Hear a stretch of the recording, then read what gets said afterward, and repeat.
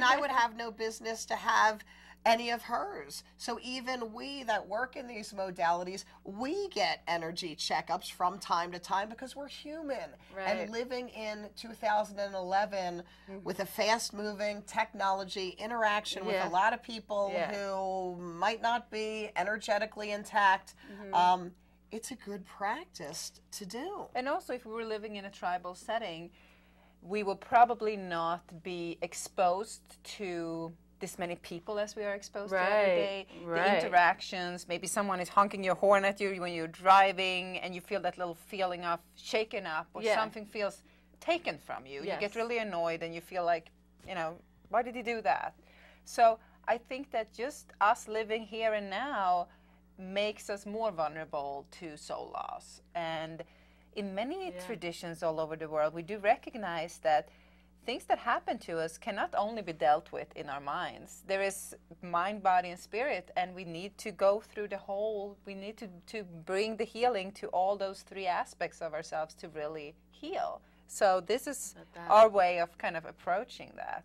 Yeah, and sometimes people have soul leakages. I mean, for some folks that have issues with fatigue or energy, or they do a lot of healing work, but they still just can't seem to break particular patterns with substance abuse or unhealthy patterns in relationships or anger management. Sometimes it's as simple as in their energetic field, they're leaking their soul and they need to really have energetic stitching to keep intact. An example of that could be someone who feel like, I have done all the work.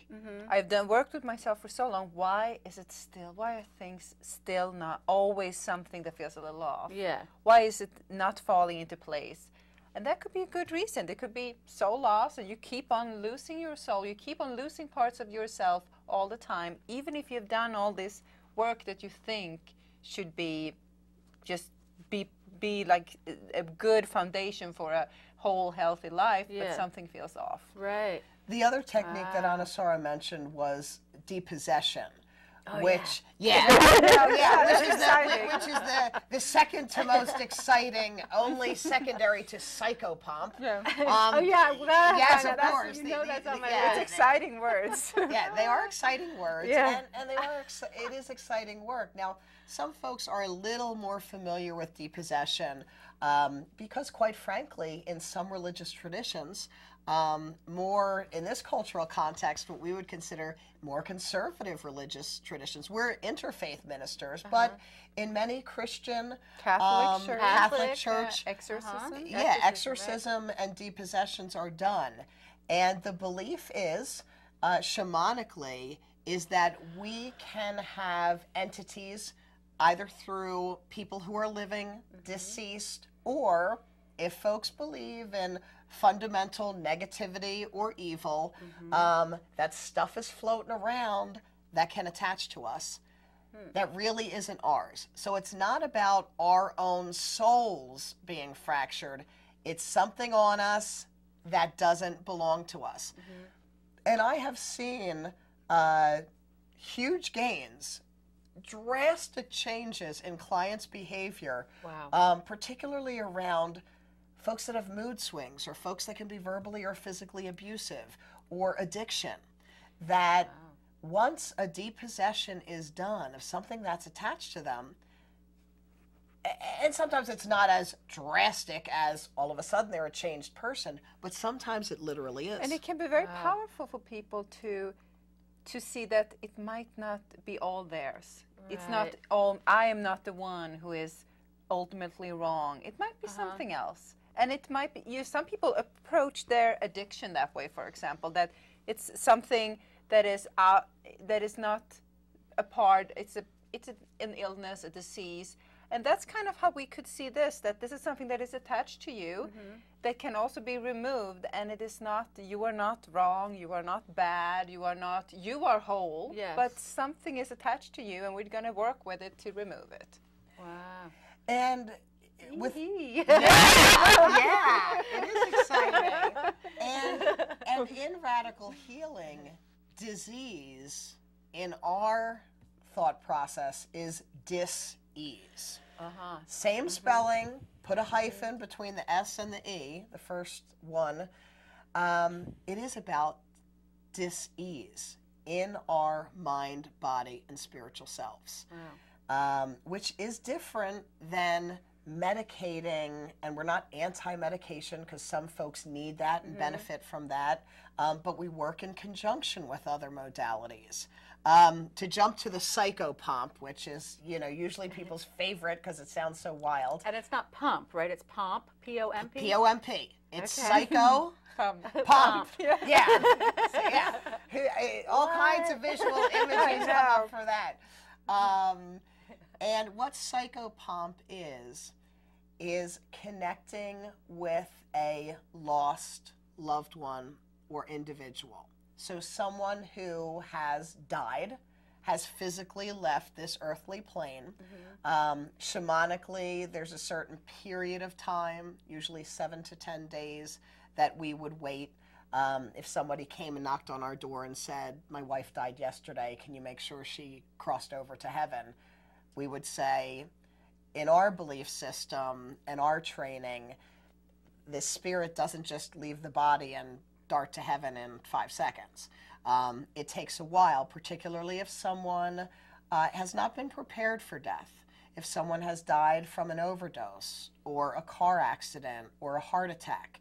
Usually folks who have long-term illnesses like cancer or die from AIDS complications, over a long period of time, the person, even if they're having a hard time, may have a different level of readiness. Oh, yes. When death happens like this, oftentimes the spirit doesn't get the fact that they're dead. Right.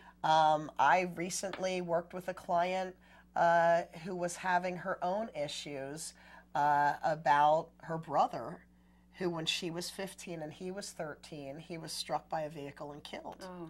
And even though this was several years ago, she's in her early 20s now, we went back shamanically in the journey. I was able to see the traumatic accident, connect with her brother, see the time, even though it was years ago.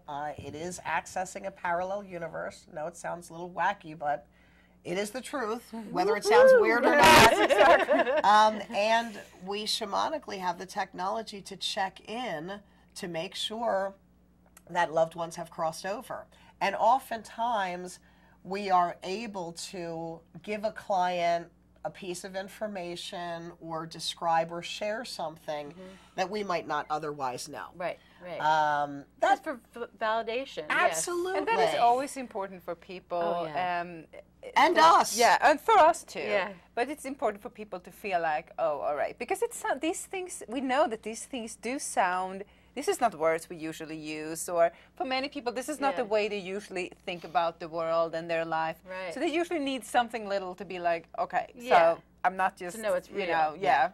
trusting these people with these weird words and weird techniques. So. But I mean, the words are new to me, but I think the practice, and I think especially in this era now, people are a lot more aware of these things, so.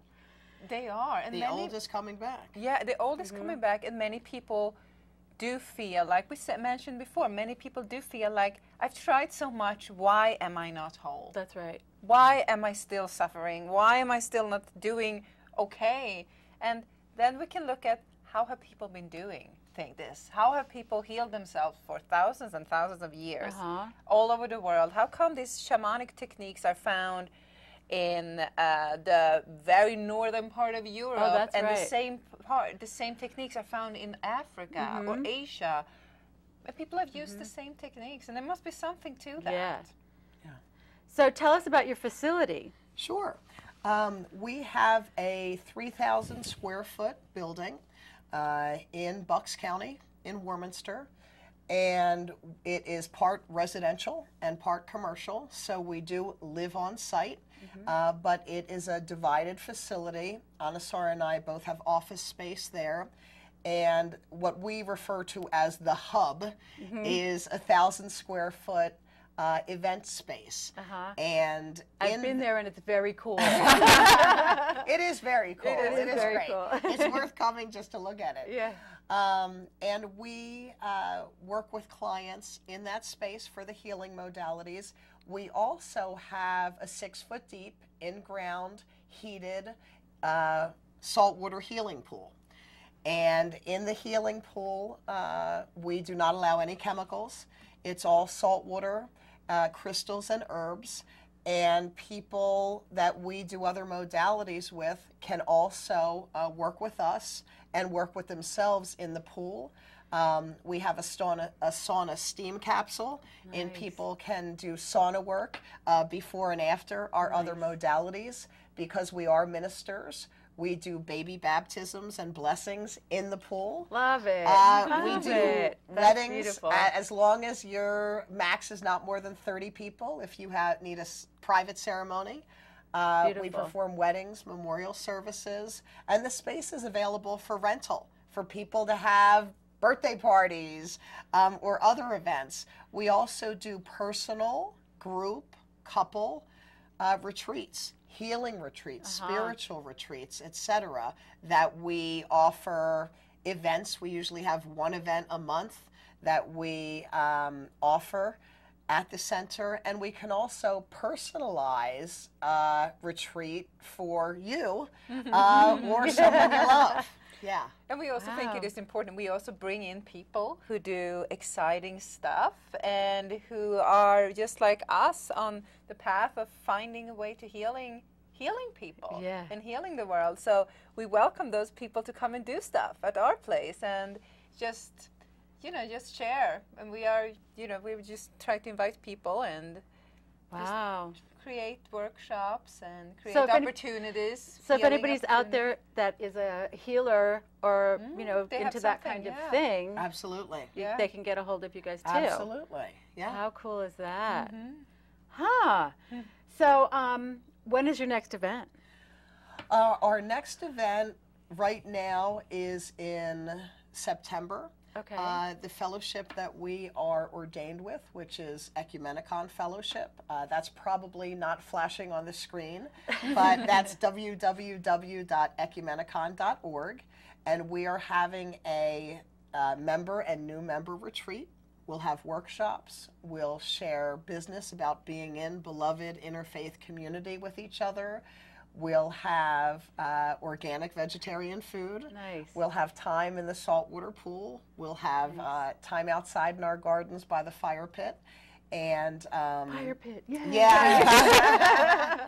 So that's coming up. I also, in my therapy practice, am starting up some group therapies. One is a social skills and swim for teenagers who have difficulty relating to their peers and need assistance with that. So we're doing group work, and then we're practicing social skills in the pool. Wow, nice. Yeah, so anybody that's within the local area, we're recruiting folks for that right now. Great. And we also do group shamanistic journey work with other folks on a monthly basis. So that's an ongoing activity. And Anna-Sara has group yoga classes and on an ongoing basis at the center as well. Wow. So we have about a minute left, and this is Living It Up, Making Life Juicy, and we certainly are today. Wow, I love it. This is Anna-Sara Fire and Rik Fire. And so tell me more about the other things that you do with the shamanism. You did the psychopomp, P-O-M-P. Yes. And the extractions, soul retrievals. 1 minute left. And energy work, and all kinds of radical healing. So call us. Yeah, that is so exciting. Thank you so much, Ingrid, for taking the time to let us come and talk about this. My pleasure. Thank you. My pleasure. What did you say after the yoga class? Namaste. Namaste. Yes. Right. I bow to the divine in you and myself. Yeah. Namaste. Thank you.